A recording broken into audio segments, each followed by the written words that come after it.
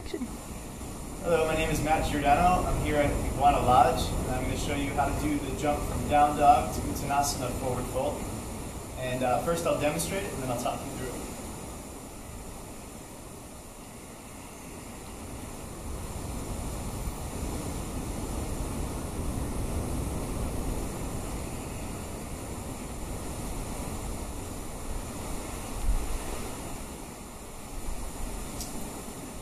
So the main elements of jumping forward from down dog is to come high up onto the heels and place weight into the hands.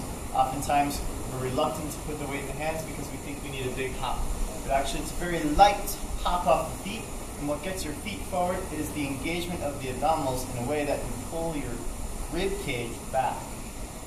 So what we're trying to get is a bit of protraction in the shoulder blades and a drawing back of the core.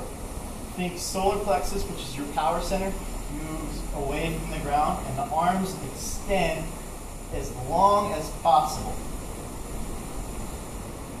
So as I come up top into the heels, lift the heels, I pull my ribs in as much as I can. I can really even walk in a few inches for the first few rounds. I keep extending through the arms and through the shoulders, and then as my ribs pull in, a little pop will get me to the front. What I recommend is to start with feet wider.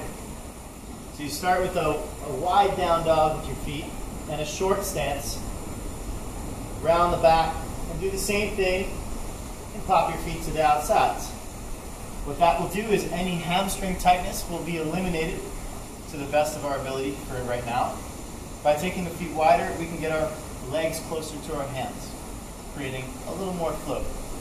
And then as the hamstrings open up, we can start to bring the feet back to a parallel hip width apart. The tips I'd like for you guys to really work on is if you get like a towel, and you place it underneath your feet, you can then drag your feet to the front of the mat. I'll do it without a towel, but if you have a towel around, you place the towel under your feet, lift up onto the tippy toes, drag the towel forward, and come to the front of the mat. Ways to practice pulling the ribs back and extending the arms. Simply do it in plank on all fours. You can simply start here. And you can do it in plank here. And start to tip up, tippy toes. Holding this posture will give you the feel of what it would be like to hop forward. One more time to hop forward. Pop the heels up a little bit and pull the solar plexus back, rounding the back and stretching the arms long. Keeping that a little tip off the feet, and you land the feet forward. With time, you can stall that, delay it.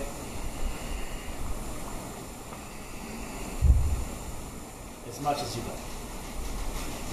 Namaste from Iguana Lodge.